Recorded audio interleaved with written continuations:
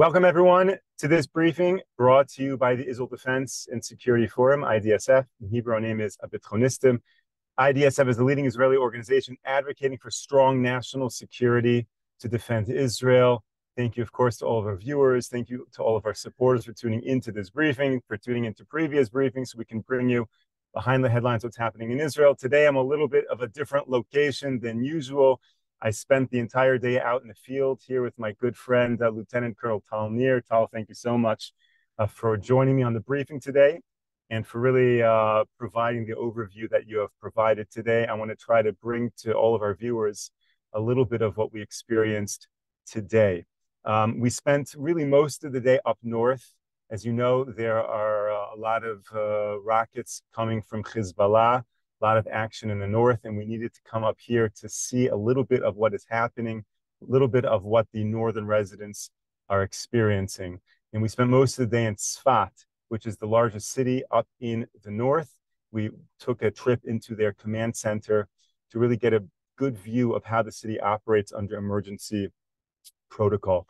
But before we talk about the north, I want to talk about a little bit connecting to our briefing from yesterday. Yesterday, we spoke a lot about the operation of the IDF in Judea and Samaria, really in Northern Samaria, which is a little bit south of where we are right now.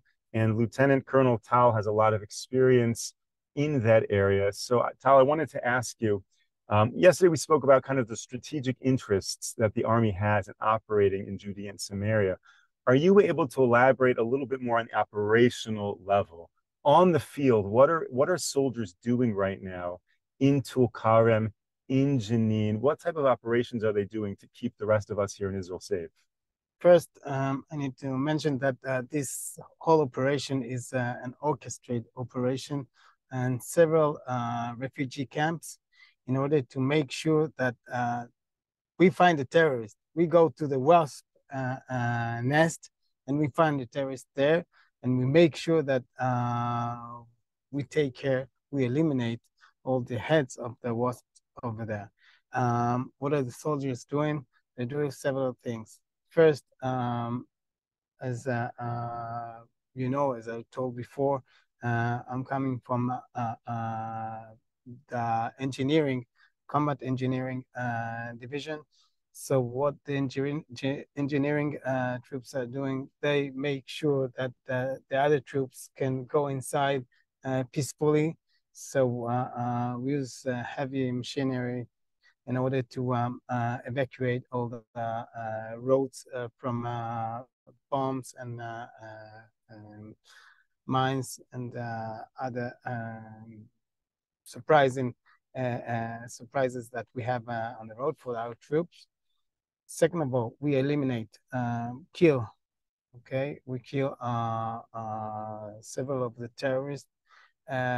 We go and we arrest terrorists that we know that we're looking for them for a long time. And the other thing that we use intelligence, I mean, we plant intelligence materials so we could use in other ways, in other times, that if we need to use intelligence in these refugee camps. So that's it. All right, thank you for that. And just understanding the threat in that area. You know, on these briefings, we've spoken a lot about Gaza, of course. And as we know, there's a security perimeter, there's a fence around Gaza. And unfortunately, we saw on October 7th, that fence was not as strong as we thought it should be or that it was. Are you able to describe to us a little bit about what is the security fence surrounding Judea and Samaria? So, for example, again, these hotbeds of terrorists, let's say Jenin, what is preventing a terrorist from Jenin from waking up one day and just walking into Tel Aviv, walking into Kfar Saba? How hard is that fence? First of all, nothing is preventing him to try and do that because he's motivated. Okay, we are trying to make sure that he will have no motivation to do it. And we're trying to make it in several ways. One way is operations like what we just spoke about, and other operations, more surgical operations that we're doing, not that major operations, but we go there, we hunt them okay? We take them out, those who are responsible. What is more difficult to do is if someone wakes up in the morning, okay, and is saying to himself, today I'm going to kill a Jew, today I'm going to kill an Israeli, because we saw and we know that we're not talking about Jews only, okay? You just saw 2 days ago, 3 days ago, we just saw the Muslims were also kidnapped, and Muslims and Christians, and of course, not only Jews. But he could wake up in the morning, and what will prevent him is first we have patrols there, okay, which surrounding the Jewish settlements, okay, but using the patrols that the Israeli IDF troops used also to make sure that all the roads there are monitored. That's first. And there's a fence. The fence in the surrounds Judea and Samaria is different. It's not the same as the fence that used to be in Gaza.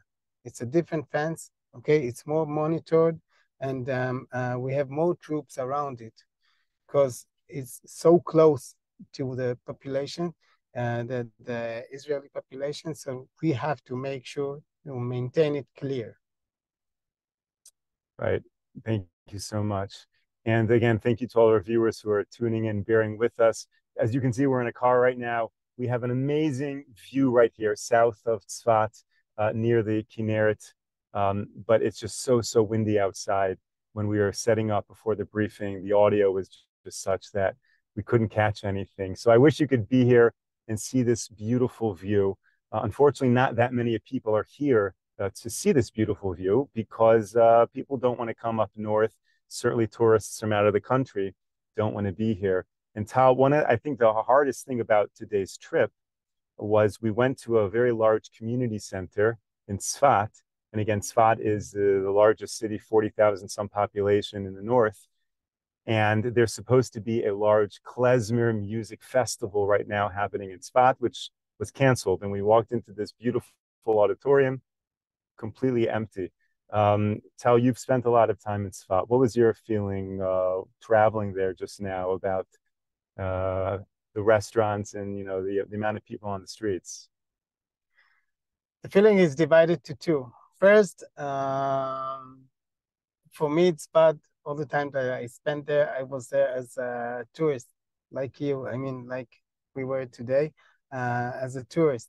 And as a tourist, it's very sad to me to see this city that it was supposed to be full of life today, these days full of life, and now it's almost empty. That's first. Second, I know that the situation that we're dealing with today, I mean, the situation that we are in now is for me, it's something that is very, it's not a stable thing, a situation. I mean, for me, it's momentarily, and it's something that we're working on a better future. That's what I see. And I found it very striking. We were up in Tzfat with a group from abroad, and there's one major intersection in Tzfat. In the middle of the intersection is this Shalom. It says peace. And you look over that intersection, you can see straight into Lebanon. And there was another area where there's a beautiful mural on the wall. It says, Ve'ahavta l'recha kamocha, love thy fellow like thyself. And again, you look out and you can see straight into Lebanon, and just that contrast about the Jewish values of Tzfat versus the values of, 20 kilometers away. Yes. Is very striking. So one of the things that we did is we entered into the main command center today of Tzfat to get an understanding of how they operate during times of emergency. And, since the beginning of the war, October 7th until now, there have been 45 red alerts for the city of Tzfat, not the entire north, but specifically for Tzfat, where everyone has to take cover, go into their closest bomb shelter, and there have been 150 rockets shot towards Tzfat, and I think 3 of them had tragic results, the rest not. And when discussing in the command center how the city can operate from this controlled environment, there was a term that they used. Tell us about that term, and tell us what it's supposed to connote in terms of operating a city during a war. Yeah, in Hebrew, it's called the tzifut tifkud. It's actually a functional sequence. That's what they're talking about. And this is a term that we use, we saw it in Tzfat, but we use it all over the country now, especially after October 7th. We need to have the resilience, and also we have to maintain, we have the responsibility to maintain normal life to our citizens. Okay, so where we were today, we went to the bunker, okay, which we're not allowed to say where it was, but they have a bunker. We went down to the bunker and they showed us they can maintain and operate from the bunker. The mayor goes down to the bunker and they can operate during the sirens and missile attacks, and they can operate and make sure that the rest of the citizens can maintain their normal lives above us. And like they told us, they had, not before long, they had a situation where there were sirens at 6 o'clock in the morning, and they were taking decisions such as whether they're going to open the school day at 8 o'clock or not. And eventually they decided to open the school day, but they could operate from that bunker, from that shelter, and make sure that everything, all the system is working. Right, and they showed us really how they operate. It's very impressive. They have eyes and ears across the whole area from that bunker, and they can really control all of the different system operations for the whole city. Has its own generator. It's obviously a very fortified space underground, and they can really just continue the city to go and to operate under emergency situations. And when we left that location, they showed us these pods, these almost like containers, like you'd find in a lift on a container ship, outfitted with a ton of supplies, which I thought was so interesting. And they're scattered throughout the city. And there's like a combination pad on these containers. And I guess the residents of the city have the combination. And in a time of an emergency, they can disseminate supplies. So I saw they had stacks of spare generators, gasoline, power strips. They had a whole area where people from the community could come and plug their phones in the need of in the emergency need. This is for civilians. So we're not talking about the supply room with guns and grenades. It has everything that the civilians need to live in emergency conditions. And they even have toys, which is amazing if you think about it, that the city has these containers scattered throughout the town. I think that there's 10 or so of them. And they include toys so that if residents need to take shelter for long periods of time and their kids get antsy, they have toys that they can quickly provide to the community to make sure that they are well supplied, well stocked, and able to really persevere during this war. Tal, one of the other sites that we visited was an area that had in fact been hit by a rocket. The trees were all burned up, and that was a strategic site. Can you share a little bit about some of the strategic sites? It's not a secret, so I can say it out loud. There's an Air Force base around Tzfat. So Hezbollah's aim is to target this base, to trying to, that's why they have the Iron Dome there, and also they have different missiles, defenders like Patriot. But unfortunately, these defense systems are not defending 100%, as you probably know. I mean, there's no 100% security nowhere. 100% security sometimes says that you either don't stay there or you block everything, and you cannot block everything because people are still living there and people are still walking there, and but some of the missiles falling into open spaces, and this whole area is covered by it's a small forest, okay? And as we saw today, there were a lot of fires actually that caused casualties and on the wild stock, and nature is actually suffering from that, and not just human beings. And that's what we saw today. Okay, and still we have to maintain to protect these areas, since the sensitivity of the areas.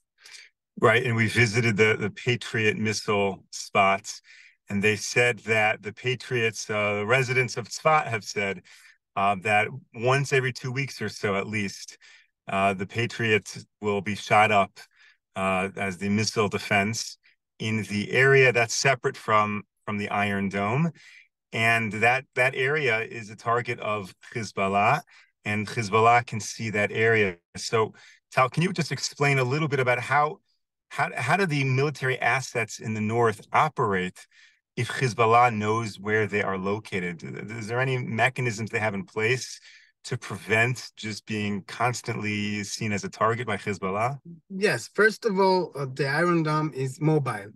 Okay, so they try and to locate it every time in different places, so the Hezbollah will have more difficult. Okay, they cannot deny it from them, but we can make it more difficult for them to track the Iron Dome.